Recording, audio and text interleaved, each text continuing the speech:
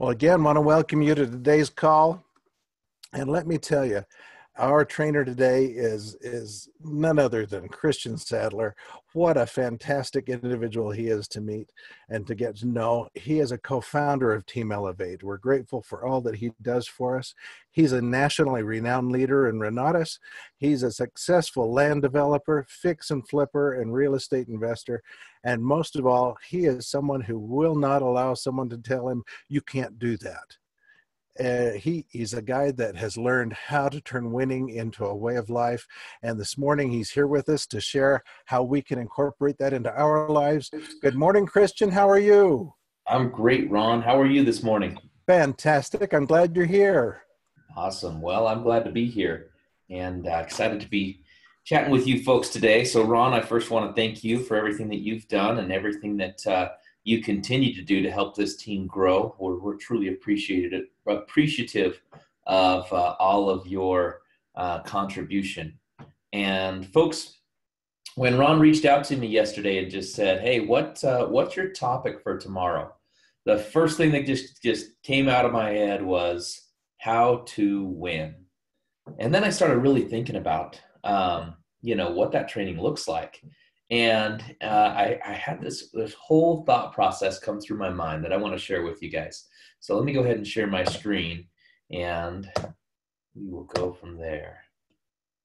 So first thing I'm going to do, I'm going to see if I can stop everybody's video and make sure everybody is muted so that we can do that. So let me just quickly go through. If you guys can do it for yourselves, that's even better for me, because then I don't have to worry too much about it.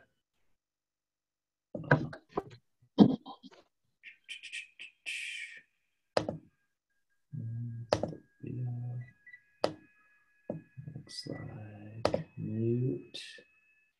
All right, I think I got most of you. So let's do this. Let's jump into the whiteboard here, and let me share my screen. All right, so here's what this thought process was that came across my mind, folks.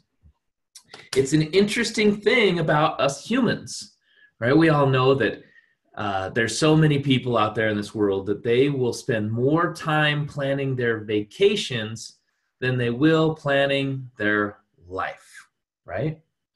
And also, here's what I've figured out. People will spend put more attention on a game than they will on their business. So what do I mean by that? Well, let me just move some of this stuff out of the way so that I can use this whole whiteboard. Erase this. All right. So today we are talking about how to win. So what are some of the games that you guys could think of? Think in the top of your head. What are some of the games that people play? And maybe it's easier to relate this to your children's games. So Little League, right? T-ball, you're playing basketball, maybe here in Utah, they call it junior jazz, right? And if you were going to put your kid into the opportunity to play and you wanted them to win, what are the steps that you would go through? So if you guys want to chat in, you guys can help me along with this, but let's just think about this, because I've already got a lot of it. I've been thinking through this all last night and this morning of how this relates to our business. So what would be the first thing you would do if you decided that you were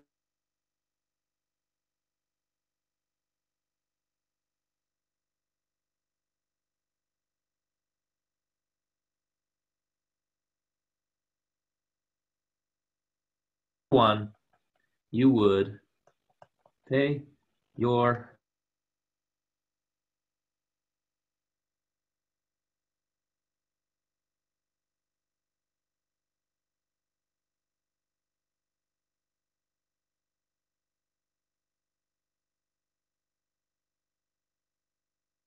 so I wasn't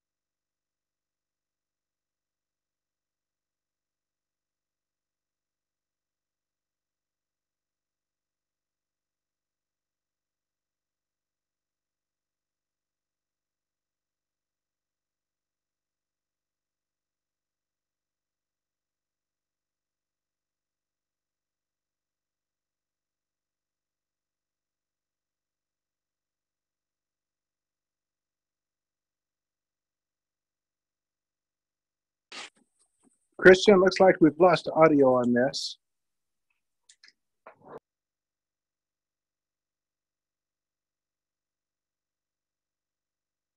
Oh, here, I'm not sure what happened. Can you guys hear me now? Sounds great, Christian. Not sure what was happening there. Kind of weird. Let's see. All these chats are just about not being able to hear me. I should have great internet service where I'm at. I mean, I'm at my house. I'm set up in a spot where I'm pretty close to the router. So I don't know if there was just a timeout there, but hopefully we're back into it now. So I'm going to repeat what I just said twice already to myself, now to you guys, so you'll be able to hear me. All right. So when thinking about how to win, what's the first thing you would do if you put your kid into Little League or, football or any of those things? You would pay your dues. That's the first thing you do, is you sign up and you pay your dues. And I was one of those kids where, for me, sometimes it wasn't in the budget, right? And my mom never dropped me off at practice with some random team and just said, hey, go play with these guys. I haven't paid your dues, but it shouldn't be any big deal, right? Instead, she had to explain to me, sorry, we can't play. And the only way that those organizations are able to continue to host the tournaments and everything that they have is that if everybody pays their dues. And so people will go drop, $1,000 on putting their kid into a sport, but they're not spending the $50 a month to put their business in the game. So just think of it that way. You got to put your business in the game in the first place. And so there's a lot of things that we're implementing where your participation is going to be limited by your choice to pay your dues, right? Because that's the first thing in order to keep any organization running, is you got to pay your dues. Now, what is the second thing that you would do? You're wanting your kid to win. Let's think of your business and your kid as similar entities, right? So what's the second thing that you would do after you paid your dues, right? You signed up, you paid your dues. Next thing you're going to do is what? Well, you're going to go out there and you're going to get your gear, right? With almost every sport, there's certain things that you need to buy in order to play the game. So football, for example, you've got to go get the pads, you've got to get your jersey, you got to get the cleats, you got to get all of those things. And it's the same thing in this business. If you want to put your baby business, or let's not call it a baby business, let's call it a kid business. If you want to put your business, which is a child right now, that you're wanting to rear into a professional player, the next thing you're going to do is you're going to go get the gear. So what are those things? You're going to make sure that you have a computer, right? You got to be able to enter orders. You got to be able to do those things. You're going to go and you're going to get your leads. So there's lots of different ways to do it, right? Kind of like, there's maybe different kinds of socks you can get, different types of cleats you can get. Well, it's the same thing here. But one way or another, you're going to go out there and you're going to get the gear. And again, I see so many people that they'll spend, $1,500 on a ski pass for the year, but they're afraid to spend $200 on some roadside signs. They're afraid to spend $100 a week on a KSL ad, right? You got to get your gear. So this is just getting real, right? Hopefully you guys are relating this. If you're spending more attention on your kid getting into sports than you are your business getting into profit, there might be a disconnect there. And I'm not saying take away from your kids. I'm saying make sure that you treat your business with the same type of respect. All right. So the first thing you do is you would pay your dues, right? Second thing you would do is you would get your gear. What is the third thing that you would do for your kid? What would the third thing that you would make sure that they did? Well, you would show up to practice, right? Now, I want you to think about this because you guys all know somebody in the business that doesn't pay their dues. So you already know They're not taking their business serious. You know some people that they pay their dues, but they don't have their gear. They're constantly talking about how they don't have that first step. They don't have those first necessities. You got to go get a suit, right? You got to dress sharp for your meetings. You got to do all those things.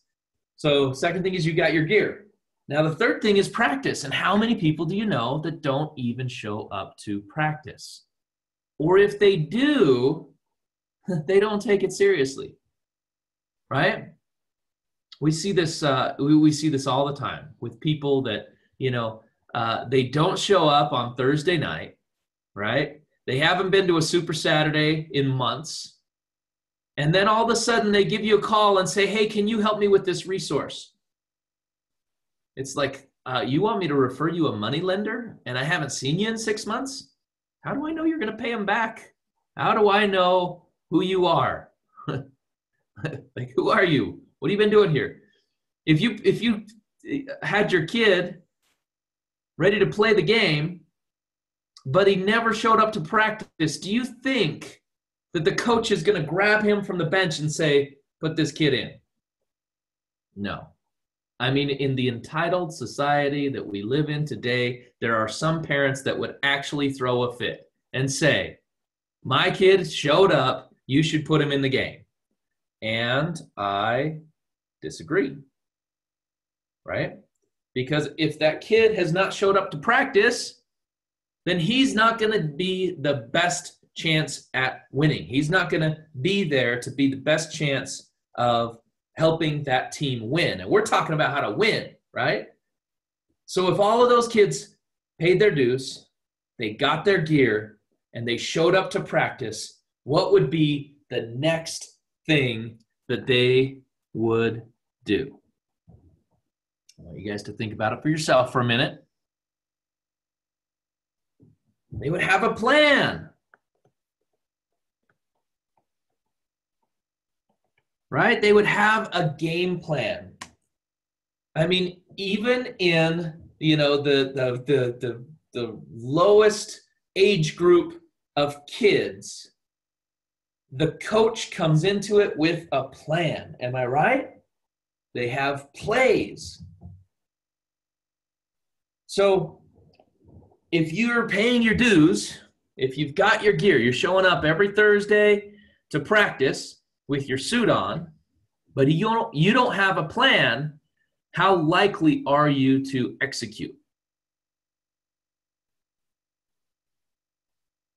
I relate this to the type of person who they're doing the practice, meaning they're making the phone calls, and they're inviting people out to the presentation. But then when the people get there, they don't know what to say to them next. So after the presentation, they're going up to them and they're saying things like, well, what did you think? Oh, how did you feel about all that? Folks, that's not in the plan, right? Because if you go to somebody after a presentation and say, how do you think? They move to their analytical mind and they start telling you what they found wrong with the presentation. If you go to them and say, how do you feel about this? Then they go to their feeling part. And guess what they go to? They go to the negative side. What didn't feel right? So what do you say? What is your game plan when you get somebody there on a Thursday night? Afterwards, you go up to them, and most of you know this already. You're probably already starting to chat it in there. What do you say? You say, what did you like best? Right? Because that is the game plan. Because if you say, what do you like best, right? That's the same way of having a game plan to corner their quarterback into one place where you guys can all tackle him. Now, I'm not saying you're tackling your prospect. You're just tackling their objections, right? You're actually pushing their objections out of the way because when you say, what did you like best, there's no room for objections. And so you just got to the point of what did they like best. And then in that plan, what are you going to do? You're going to talk about what they said they liked, right? Don't deviate from the plan. All right. So You're going to pay your dues, get your gear, you're going to practice, you're going to have a plan, and throughout all of this, you're also going to listen to your coach. You're going to listen to your coach. So you guys have the opportunity here with us in Renatus, where you've got lots of coaches, right? And it's you that has to actually listen to the things that are being said. Because here's one thing that I've noticed. I mean, I have been to hundreds of Super Saturdays. Yes, you heard that right. I have been to hundreds of Super Saturdays, okay? I've been to Super Saturdays in multiple different states. I've been to Super Saturdays with multiple different teams. I've been to Super Saturdays with hundreds of different trainers and instructors. And guess what? Guess what? The message is all the same. I mean, don't get me wrong. Every trainer has their own way of training and saying different things. But it's all the same information. Find the people, tell the story, build for events, follow up. Right? So if you're getting in the game, if you get your business in the game, you're going to pay your dues, you're going to get your gear, you're going to practice, you're going to have a plan, you're going to listen to your coach, right? And then you're going to, and what's the easiest way to put this? When you're saying you're going to utilize your team members, right? You're going to work as a team. You're going to cooperate, right? If you want to win, especially in a team sport, but you think that you have to have the ball at every minute, guess what? You don't win, right? So there's a whole lot of people on your team within this business. And what I've learned is when I use the team members who have certain strengths, I win. I win over and over again. And so I'll give you an example. I just had a prospect out in the Seattle area, and she had been to a presentation, and there was a little bit of a language disconnect.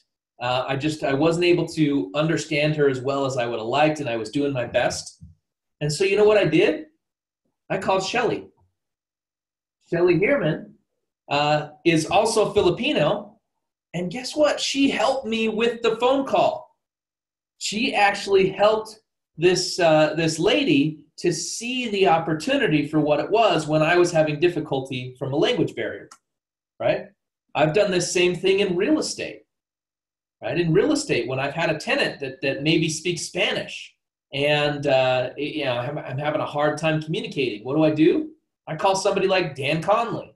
I call somebody like Ryan Black. I say, hey, is there any way that I could call you in on an audible on this thing, right? Help me make this phone call. What if you simply leveraged the team members that you had and matched them up to the opponents that you had, right? The opponent is the objections, not the prospect. But guess what? If you've got a 6'4" wide receiver, right, and you want to block those objections of having them catch your ball, are you going to put a 5'4" defender on them? Absolutely not. So for example, right, if you've got somebody who is comes down to the meeting and they're already successful in business, and you decide as you're doing a follow-up with them that you're going to do a 3-way phone call, who are you going to call?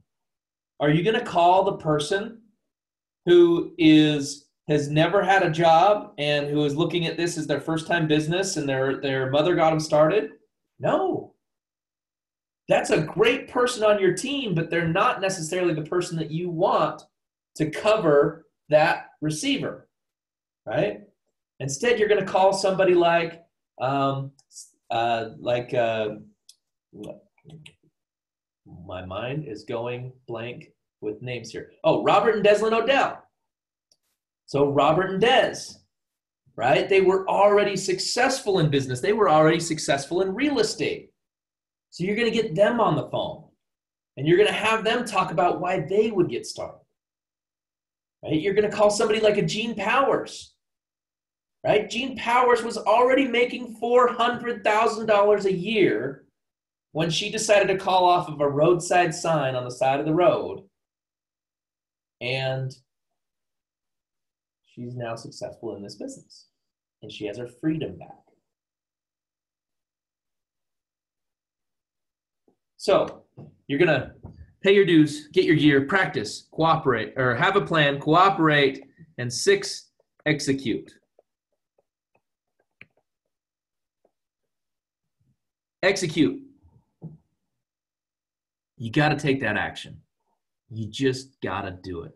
You know what to do already. Every single person on this line, you know what to do. You know what your next step is. My question to you is, why are you still asking questions when you could be taking action? Take action. You know what to do. Because guess what? After 6, what happens? You just go right back here. You go back to practice. You move and have a plan. You cooperate with your team and with the plan. You execute. And then you start practicing again, right? You continually listen to your coach. I hope this was helpful for all of you guys. I hope you guys, this is a wake-up call for some of you, and I hope for the rest of you, it's just a good way of thinking about your business, right? If your business was your kid and you wanted it to win, what would you do? You would take these steps. You would listen to your coach. You would practice. In fact, you might go above and beyond and even get extra training outside of your team. Folks, I have spent many tens of thousands of dollars to get specialized coaches to help me excel in life. Don't be afraid to invest in yourself. Got one chat in here. Sandra, thank you so much. Folks, it's a beautiful Thursday. Get out there and make it happen. Appreciate you being on here.